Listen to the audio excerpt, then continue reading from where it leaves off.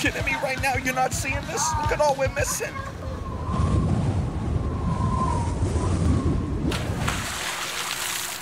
This latest round of winter weather could break an 87-year-old record. That record's been in place since 1924.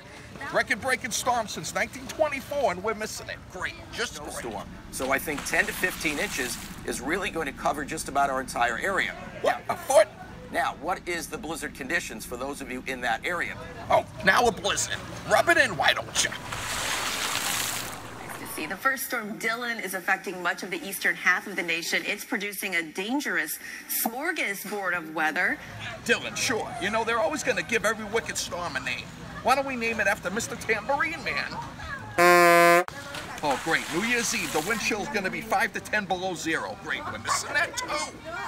This kind of bone-chilling cold can be dangerous. Bone chilling? Great, now it's bone chilling? I got to dump ice on my arms here to get cold. Great, New England got hit by a golf ball meteor and we missed that too?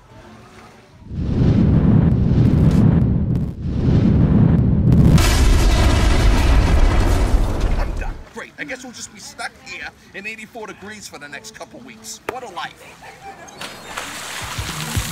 This day happens every day, and now I stand alone. If you're wicked smart, you'll hit the subscribe button now for more. And now I just go home.